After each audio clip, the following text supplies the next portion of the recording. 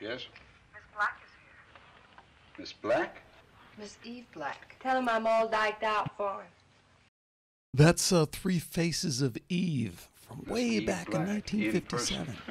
Want to try hypnosis again? You mean keep punting and wait for a fumble? But they knew what's up. They understood Black. shadow work and Both Jung. stocks. You're gonna protect them against me? But they didn't understand the connection with Patanjali, at least not nearly as much as today's guest, Dr. Leanne Whitney. And that's why I'm saying if this moment is anything, it's also a moment to call us towards fearlessness. And that's what Patanjali, pushes us towards more so than Jung does. So the shadow work may be something that we do have to experience on the way towards Patanjali's transcendent seat of we're co-creators and everything, so just relax, everything's perfect the way it is. There's no way to get to that comfortable seat without doing all that work. Welcome to Skeptiko, where we explore controversial science and spirituality with leading researchers, thinkers, and their critics. I'm your host, Alex Sakaris, and today we're joined by Dr. Leanne Whitney, and she's the author of Consciousness in Jung and Patanjali. Very interesting, intriguing title, and she sent me an email, and I was immediately drawn in because these are kind of on the fringes of stuff we've talked about. And then I looked more into Dr. Whitney's work.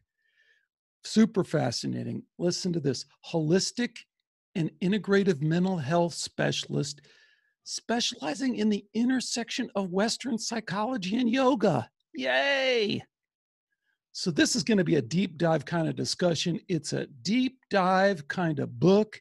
It's rigorous. It doesn't shy away, but it still makes this stuff somewhat accessible. And I'm really looking forward to this. So Leanne, thank you so much for joining me. Thanks, Alex. Nice to be here. Nice to be with you.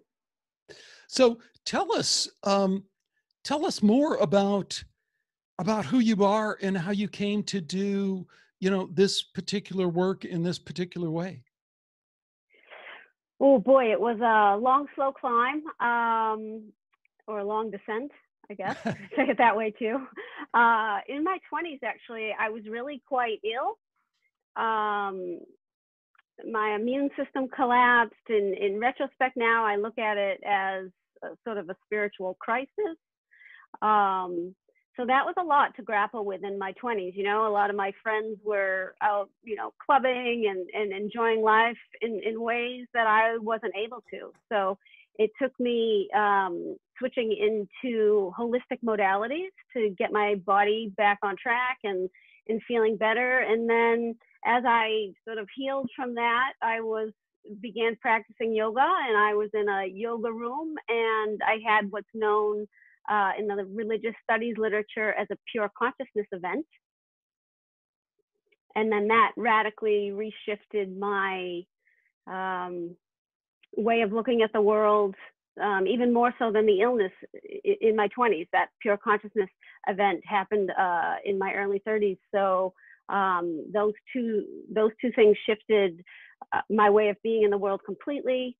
I was in the film world. I had done some acting. I was making a documentary film. I went to make a documentary about the evolution of human consciousness. And then I sort of took a big pivot and went back into academia. And that's where I got my degree in depth psychology. And now I've been, working on the lines of East-West, the shamanic traditions, looking at basically a lot of different ways that we seem to be rooted or not on this planet. Well, it's so cool because you're kind of balancing a lot of different things. I can already tell in, your sketch of the life, like, you're in your 20s, you're obviously a very attractive woman. I'm sure that in our society, I just say that because in our society, that means something and steers someone down a course which usually doesn't easily intersect with either the spiritual awakening and or the deep intellectual, I'll just go get a PhD in depth psychology kind of thing. And you said you're even pulled towards the acting thing, which again kind of plays into that. This is what the culture is feeding back to you about who you are and who you need to be. I am fascinated with how you kind of navigated that. Yeah, let's start there, because I actually took a turn towards acting after the illness. I had acted in grade school and in high school. I did some of the musical theater and productions in my grade school and high school. But it was the illness that actually made the turn back to acting, because I knew that there was a lot of emotions that needed to be discharged. And I felt like creating characters was one possible way of doing that. So actually the head towards art, towards acting, towards filmmaking was me trying to carve my way into healing as well. Okay. And fair enough. I don't want to push you on kind of personal stuff. I just think that's kind of an interesting, like for me, being a guy, the thing was more money, right? And success. And that's where I was totally geared. Now, all along, I had this idea that I had to probe some of these deeper questions. So I had a high-tech startup, and I'm doing the mail-in things with Self-Realization Fellowship. I'm in Texas and I'm getting it. So I always had those things, but I was pulled towards, because society, culture, and family, that, hey, man, get the MBA, get a good job, and then make the money, and it almost sounds like your story had a couple of those shifts, and not even mention the, Kundalini kind of thing that some people don't even recover from that. That just kind of like, or it takes them a long time to reintegrate that. Does any of that stuff resonate with you? Oh God, it's taken me a very long time to integrate that. But to go back to what I think you're getting at is the cultural influence on our psyche. And that I could say played a big part in why I'm calling it now in my 20s, why it was a psycho-spiritual crisis, because the cultural pieces were weighing so heavily on me at that time. I came from a family, where my father was very successful.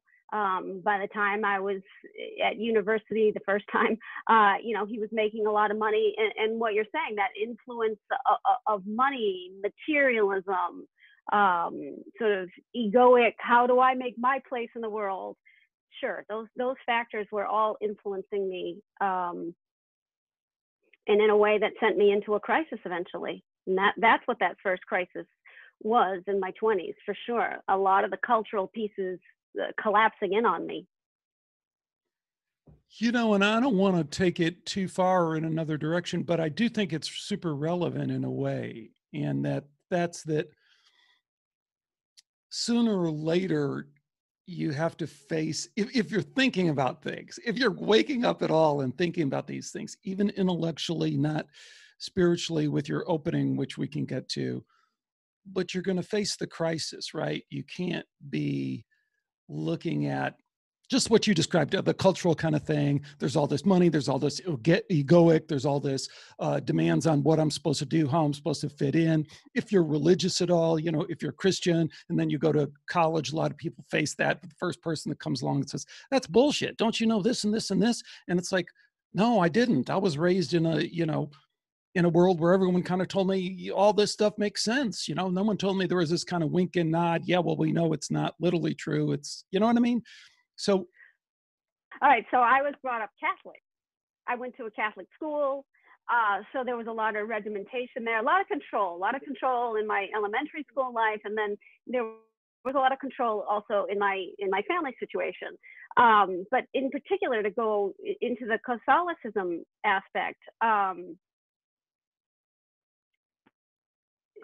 boy, how do I articulate this succinctly? My body always knew. When I look back on it, my body was telling me I'm hearing these messages about Jesus and about love, but the nuns and the priests, what they were emanating was not that. So the conflict was being literally viscerally lived in my body, you know. And by the time I got to high school, I told my parents, no more Catholic school. Like, we're gonna have to find a way around this because this doesn't work for me. I just, you know, the tension was building even then. You know, I couldn't, again, back then, I even in some ways struggle to articulate about it now, but back then I couldn't articulate it at all. But now I see, working in holistic and integrative medicine, the body keeps the score, as Bessel van der Kolk so beautifully said on the title of his book. The body is keeping the score. There's no way to run from consciousness. There's just, you can't run away from it. That's beautiful, Leanne. That's a great, beautifully put insight. Link that up for us with your yoga practice, because we share this in common. A longtime yoga practitioner I am. And it took me years and years and years to realize it's not the least bit about the poses, and that it's deeper on so many levels. And yet at the same time, like you're just alluding to, hell yes, it's about the poses, you know? So because the body, that's such a beautiful insight. And I think there's some truth there that yoga is trying to get at, even though it has its same co-opting corruption kind of elements as everybody else does too, which we can talk about. But thoughts on that? Sure. Within sort of the guru traditions, there can be corruption that happens there. Yeah, the way I like to frame it is the body is a metaphor. So where the poses, the asana poses are a metaphor. So we're looking, you know, for balance, right, left, in, out, up, down. We're looking to find, as the Buddha succinctly said, the middle way. So psychologically, you know, physically. And so when we get on our mat and do the asana, that's what we're doing, is we're living out sort of the metaphor of what we're attempting also psychologically to get our mind balanced and therefore in alignment with what perhaps we could say pure consciousness. And we could go deeper in this conversation also about the archetypal levels. But that's the way I frame the asana. And the pranayama component, the breathing component, is just so critically important, because the breath helps us understand where the fear is located, where the binds are, where the blocks are. And if there's, you know, if this moment in time is about the realization that the body keeps the score, I would say this moment in time is also about the realization that it's imperative that we begin to eradicate fear. That's awesome. And you kind of laid it out only slightly differently, but actually than I would, although you kind of came back around to exactly where my kind of accumulated limited intuitive, very, very limited intuitive feel of it is, that it is about releasing.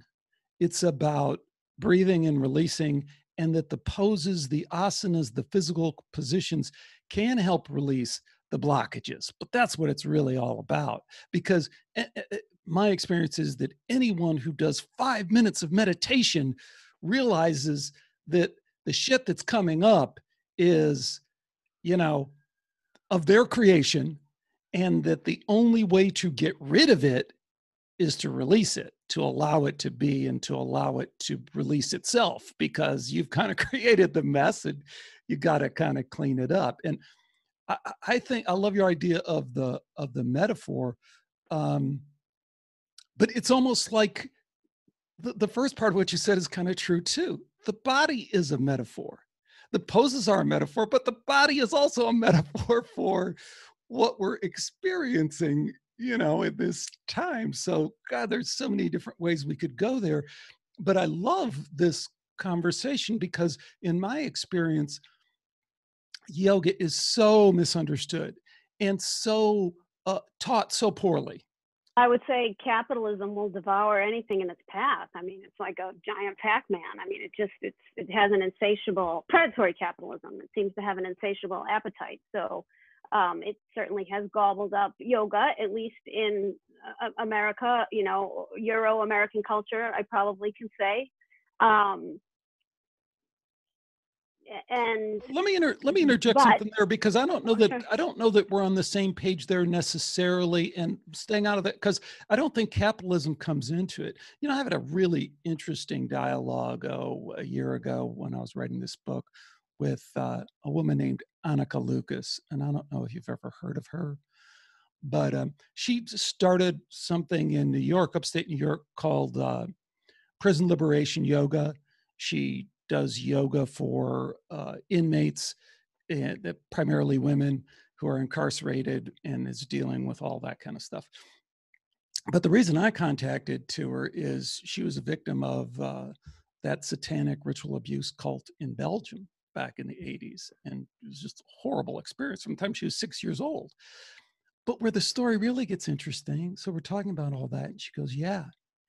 And then I met Patabi Joyce, and he sexually assaulted me. And then you go on and you look for Patabi Joyce, and there's hundreds of women that have come forward and said, yeah, he did that. Then you look at Iyengar. So I started with Iyengar in Dallas, and you know, he was the slap guy, you know, come around, he's just rude and obnoxious and would slap people, but everyone had to go, oh, you know, that's part of his, you know, thing, or you don't know what he's been through with his brown skin and all the rest. And it's like, I don't know, but if that's the fruits of his work, it doesn't seem right. And then there's the same kind of sexual misconduct going on there. So that, you got to take capitalism out of the thing there, and it starts looking like all these other cults. It looks like every other cult we've run into. And when power is concentrated, and you know, particularly with, in this case, men who are great, who are raised in one culture, India, who are kind of thrust into this other culture, and they can't deal with some of the stuff that comes with that culture. It's very human. It ain't very complicated on a deep psychology level. It's just they're working out their shit and they haven't done it. And in that respect, that doesn't have anything to do with capitalism, but I think that is the root cause of the problem with yoga. The problem with yoga is it needs a serious disintermediation. It needs, you don't need me to show you the fucking poses. You can just, that's not the hard part. What you need me to do is help create an experience through which you can understand who you are by a combination of these very simple poses and breathing, which aren't magical, but we just kind of do them and they kind of help.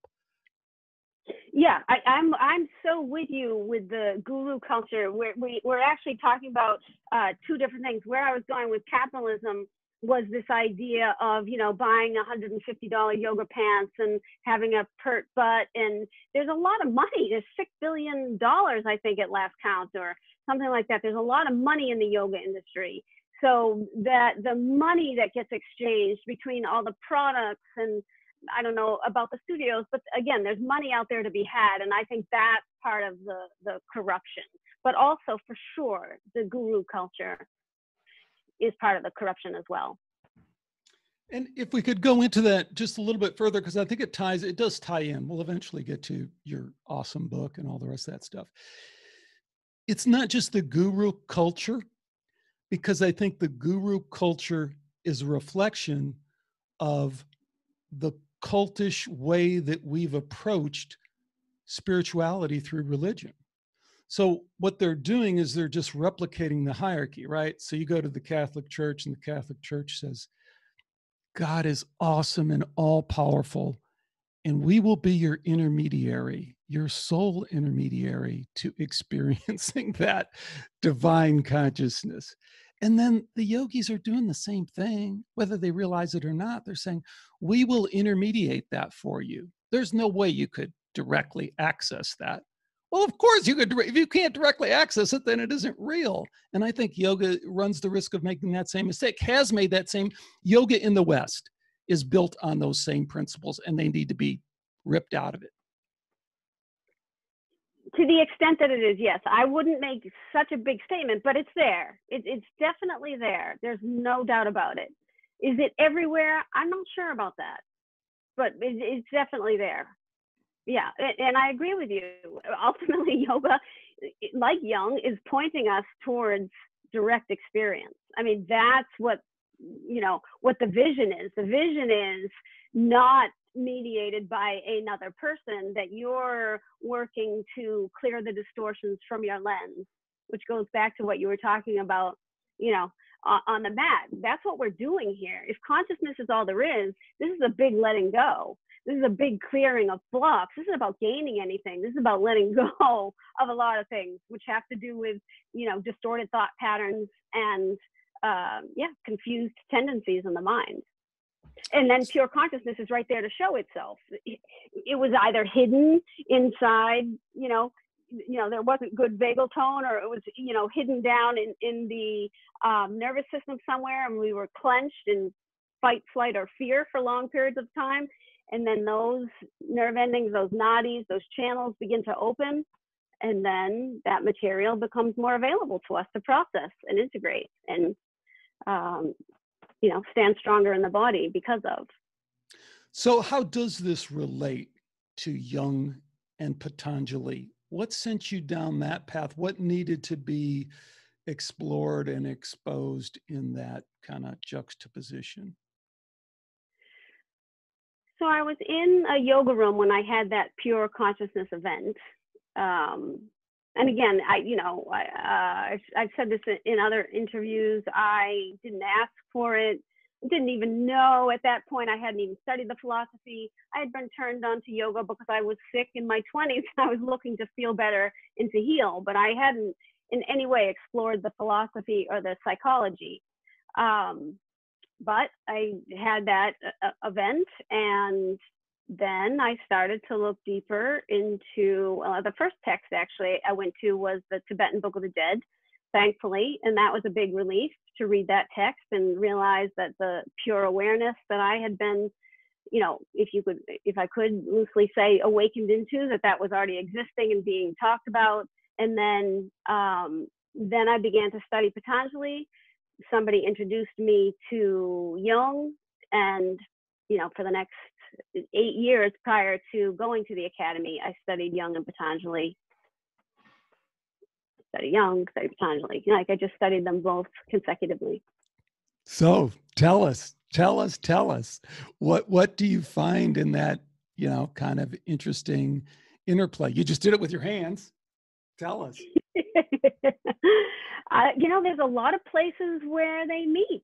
They have a lot of similarities, right? They're both interested in the healing of human suffering.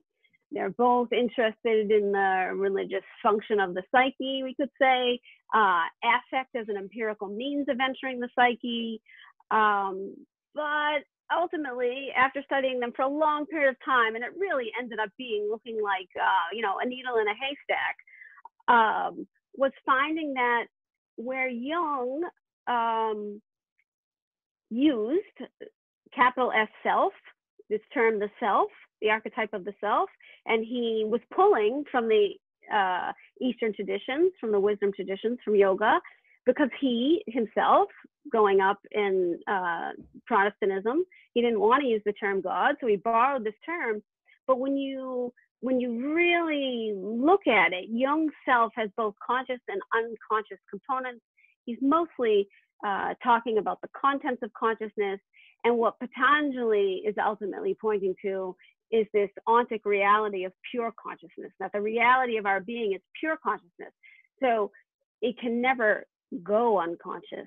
Jung's making a representation, in other words. Yes.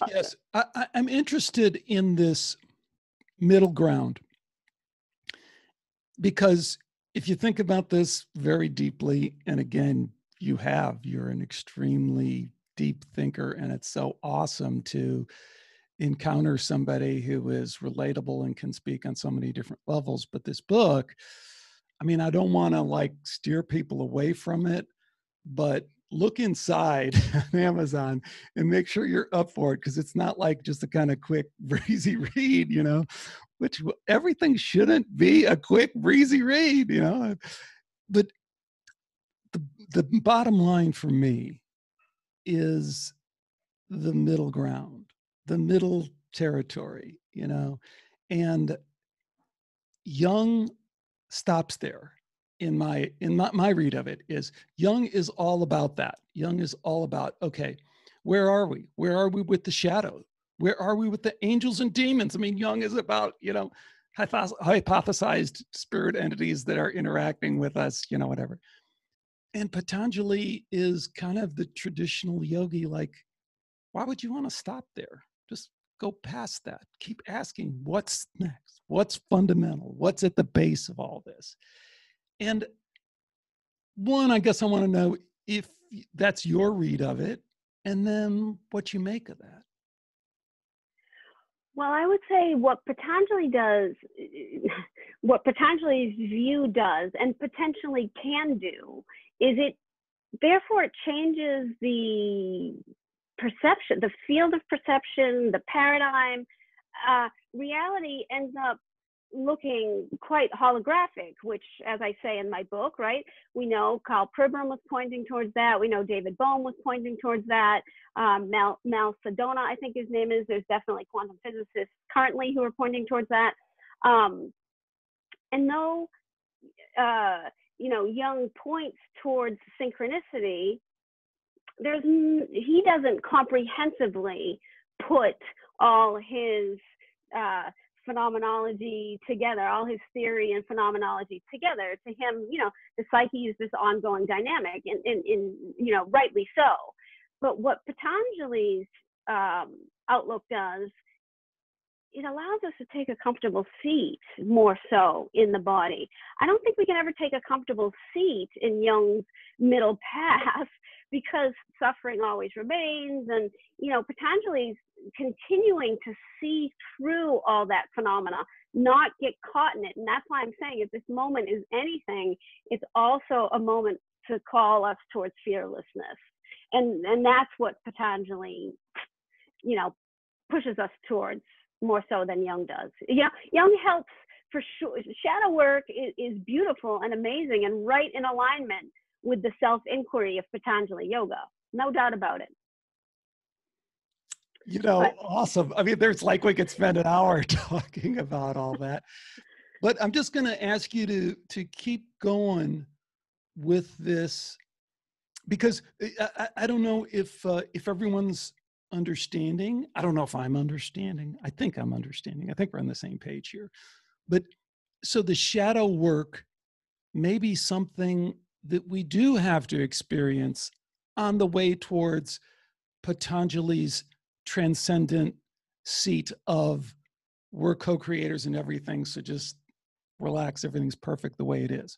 We may have to go through, it's not perfect because the shadow, it's not perfect because what entities are interacting with me, you know. So how do you see people who come to you for help? How are they dealing with that path towards Patanjali's seat of awareness? Well, if I can just say, look, in chapters 1 and chapter 2, I think Patanjali makes it clear we absolutely have to deal with this material. There's no way to get to that comfortable seat without doing all that work, both the gross phenomena on the front of our eyes, but also the more subtle phenomena, all feelings, all subtle thought forms on the interior of our eyes. That this all has to be looked at. Patanjali is very clear on that, I think. Right.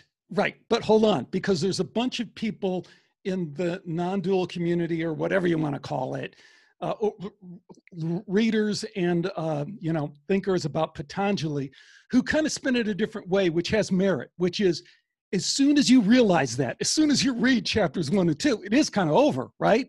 Because I have to work through that. Okay, that's done. I did, you know, all I need to do is wake up to the reality that is the reality. And then there really is no work to do, right? I mean, there is that interpretation of it that is, you know, I'm not saying it's a lot of people wake up to, you know, there's no me here. There's no anything, you know, and I'm not saying I'm in that camp, but I do see a certain inescapable, reality to that too. It's like, how long are you going to play the game? I think I hear what you're saying. It's so interesting, right? Like talking to, because again, everybody's interpretation of Jung and Patanjali are different. I really set myself up for a challenge picking these two scholars because it's like a hornet's nest no matter what way you turn, If you look at like all the Jungian societies, in England and Chicago, they all end up breaking apart because even the Jungians can't agree on what Jung's saying, right? And then everybody reads Patanjali differently. So, but both these scholars, maybe we could say, are so broad in a way, so everybody puts their read into it.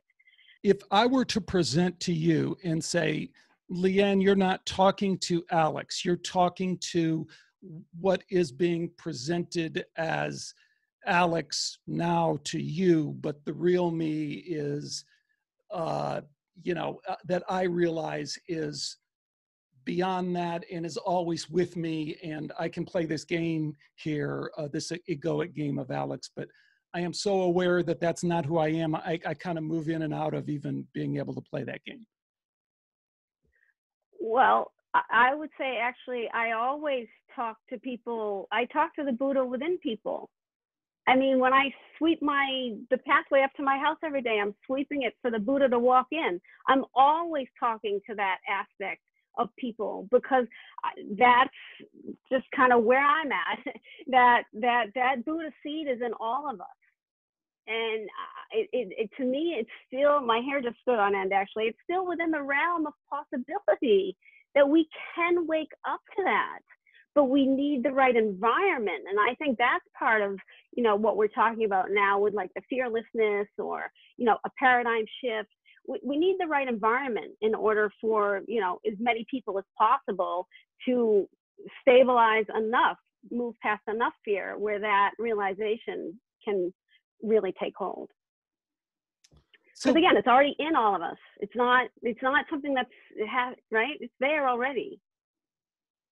Okay, so tell us this, Leanne, for people who are intrigued with the way you're approaching this, how can you and how do you kind of help people in your work, if people who want to work with you? What we talked about earlier when we were saying about the body keeps the score, I definitely look at, what is manifesting within the body, and then where is the mind bound in particular thought patterns that aren't allowing the energy to freely move throughout the channels in the body. So I kind of take a two-pronged approach, look back to see where things might have gotten bound.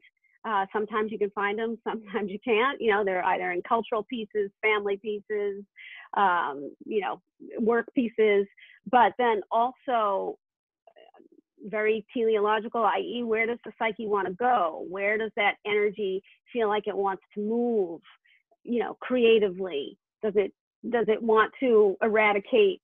Does that fear want to be eradicated? Do you want peace?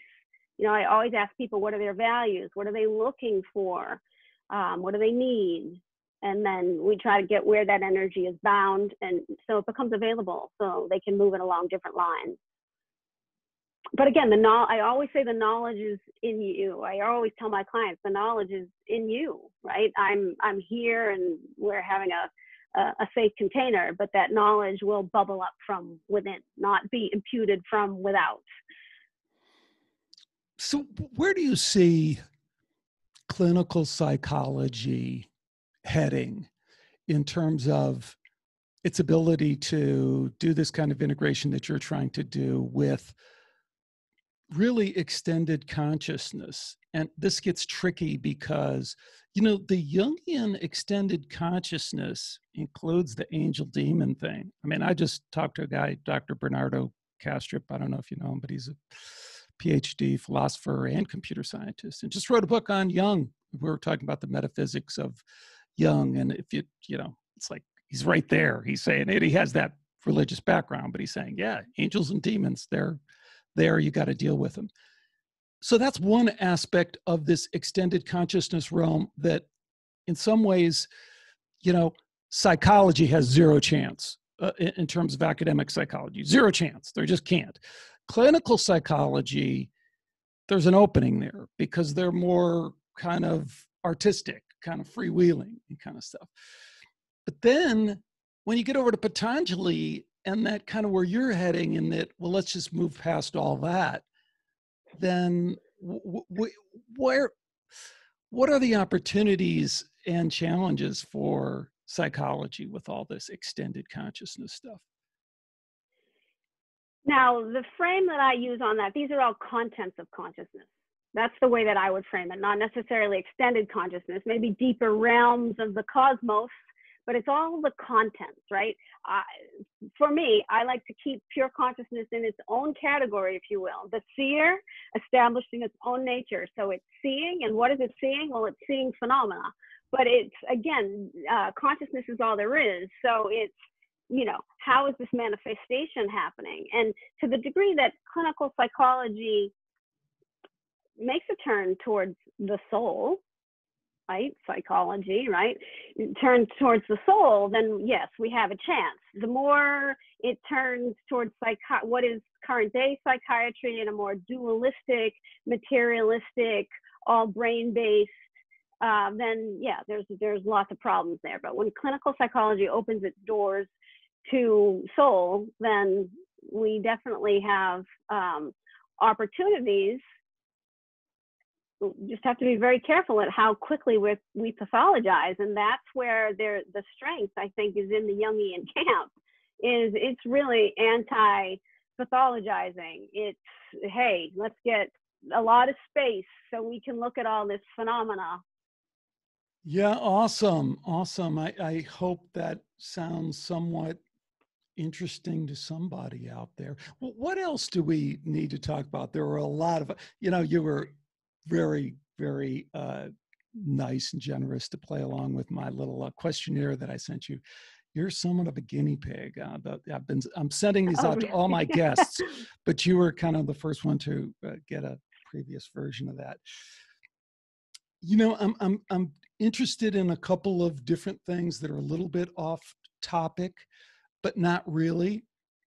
One, you touched on this idea that we need to get enough people, and that we need to, and this often gets kind of tied into some kind of political or parapolitical kind of, we need to raise the vibratory level of so many people and this and that. I wonder what your thoughts are on that, and in particular, what that means in terms of environmentalism, but particularly what it means in terms of conspiracy. And let me stop there, but then I see, I want to stop there, but then I can't really stop there because I haven't given you, I believe that scientific materialism, as we've come to understand it, as it is enshrined in psychiatry and psychology, that you are a biological robot in a meaningless universe, that you can never be more than an epiphenomenon of your brain. I didn't see this at the beginning, but I see that as highly conspiratorial. I see that as just too convenient for a social engineering, disempowering mechanism to control people to be accidental. And I also find it to be too absurd, just as a notion. Philosophically, that is an absurd idea. It's just absurd, that you are not experiencing anything right now. You are an illusion. It's just an absurd idea. So that leads me to the conclusion that it's somewhat conspiratorial. It's somewhat related to some kind of social engineering project. And then I would relate it back to, is consciousness run the risk of being co-opted in the same way?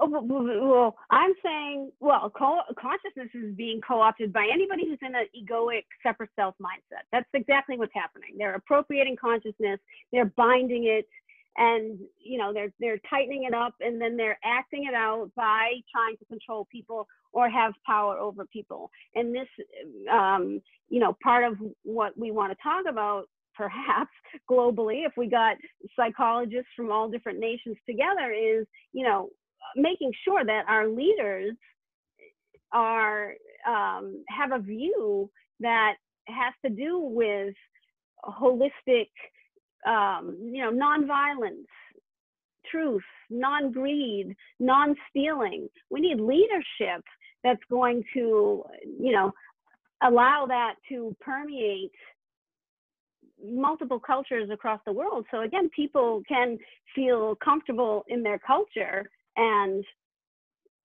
move about in the world in a way that's comfortable, not fear-based.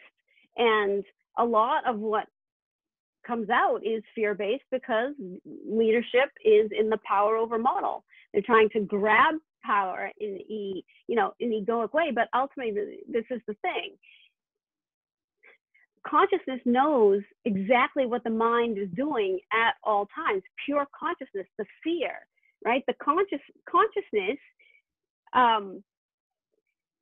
what's another way for me to say this? There's a very, the universe is in balance, right? There's harmony that allows the earth to be on its axis and rotate on its axis and rotate around the sun, right? There's a harmony to the universe.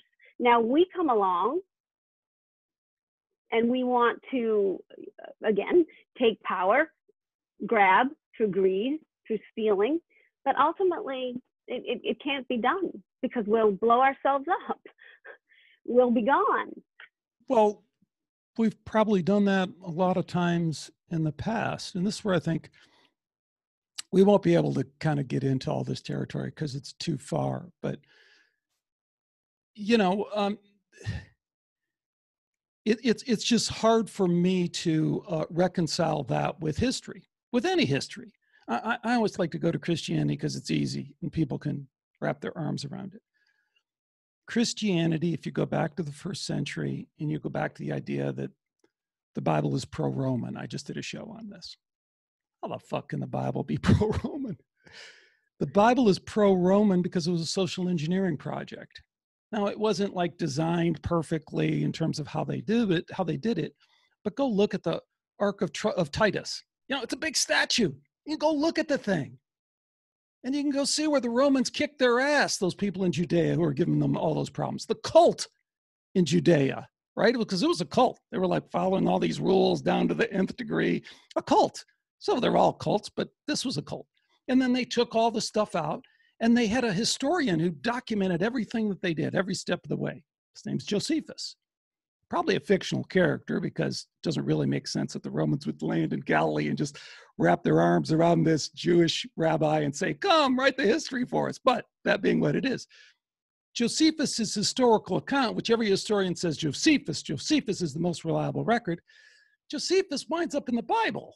So all the Bible writers are writing out of this Roman historian. This is a psyop. This is a control mechanism. This is give unto Caesar what is Caesar. Go the extra mile, which means carry the backpack of the Roman soldier an extra mile. It doesn't mean that spiritual transcendency can't arise out of this spiritual tradition, because it can arise out of it, anything, But if we don't start unraveling these things, I just don't see how we're going to be able to connect that to what you're saying of that we got to get rid of these greedy capitalists. And then the greedy capitalists come along and say, well, we're not really your enemy. Your enemy is China. Your enemy is North Korea, because that's how they want everyone to live, And you go, oh shit, well, I don't want that. And then you come over in the US and they say, well, we're really doing the same thing. We're just not telling you. You go, well, I don't want that. Well, then it's like, what do you want? Because ultimately you do want to be able to live your life. So I just don't think it's that simple. And until we are willing to embrace the complexity of it and the conspiratorial nature of it, we just don't even have a chance of really understanding this stuff. Yeah. Oh, no, I definitely don't think it's simple either by any chance, by any means. I mean, again, I'm saying, we would need psychologists from all over the globe to come together. We're in a global brain now with the internet in particular. So if we want to bring some level of harmony forward, then we need leadership that literally wants that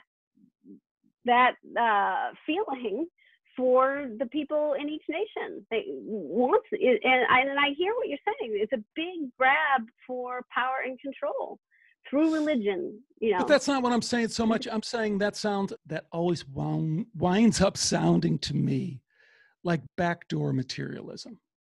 Like, okay, we need to give up control. And then we need to grab it back and say, okay, what I really meant by giving up control is we have to make sure that this happens and that social justice happens in this way that I define as social justice, and that these people are penalized in this way as I understand it. And I go back to my story with my friend Annika Lucas, right? So she's sold into a satanic ritual abuse cult at 6 years old. I can't tell you how many people cannot accept that, deal with that. They turn off, tune out, and I go, well, just go. They have the photos of the guy who was arrested in Belgium. They have pictures of the kids in cages. They have kids who died because while he was in prison awaiting trial, he wasn't able to go and feed the kids that he was peddling to elites, right?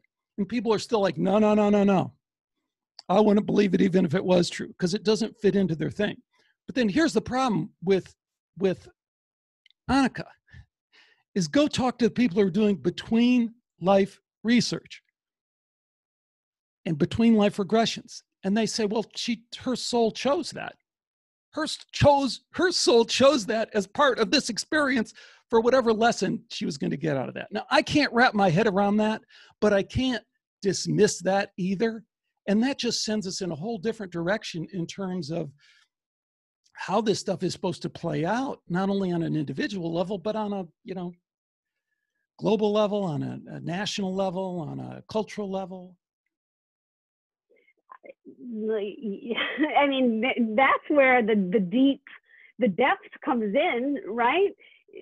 Because it really is. It's so complex, and there's so many elements to it. But that's why, I mean, at least through the lineages of Jung and Patanjali, this turn that we each have to make the turn within to find where that evil is within us, where any of that aggression, where any of that power over is within us. Because when we understand how it's playing out within us, then we have a better understanding of then how it's playing out in other people. So I hear you, but really until, and I don't know what enough of us would be, but if there is strength in numbers, then it's taking that deep, deep turn within to process our own deep levels of, like we're talking about, either evil, but I also like to say fear, for sure, because the fear ends up manifesting as a power over, as some kind of aggression, that I can somehow alleviate my own internal fear by controlling people in my external world. And again, when we do that work within, we have a better understanding of why other people are doing it. Yeah, I really like. Does that make sense? Oh, absolutely, and I really like the way that you put that. So, Leanne, how's the best way for people to connect with you? Is it through this book? I see that I said the book is pretty dense. You've actually put together like a training course that people can kind of go through. But is that the material that people are finding most useful? And I love the way you say making that turn. What's the best way for people to connect with what you're doing? Well, my book is definitely academic. It's definitely academic. So it's definitely for people who want a deep dive, but through an academic lens, into both Jung and Patanjali. I do hope to write a book it has more mass appeal to it in short order. But I teach yoga online often. I have an upcoming course in January. I have some events with the Jung Society coming up. But overall, the best way to, if they wanted to reach out to me directly, is through my website, leannewhitney.com. Great. LeanneWhitney.com. Easy. You got the URL. I'm surprised. You must have gotten it a long time ago. That's good. I did. Well, it's been absolutely super connecting with you. Really fun conversation.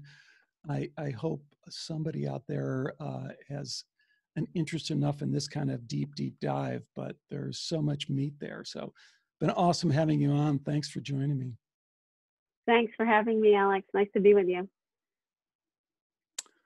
Thanks again to Dr. Leanne Whitney for joining me today on Skeptiko.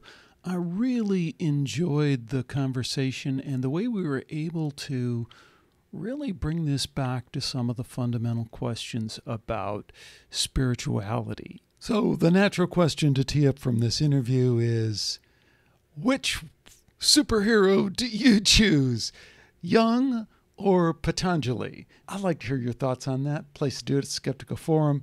Check it out and do stick around. I have a lot of great shows coming up. Until next time, take care. Bye for now.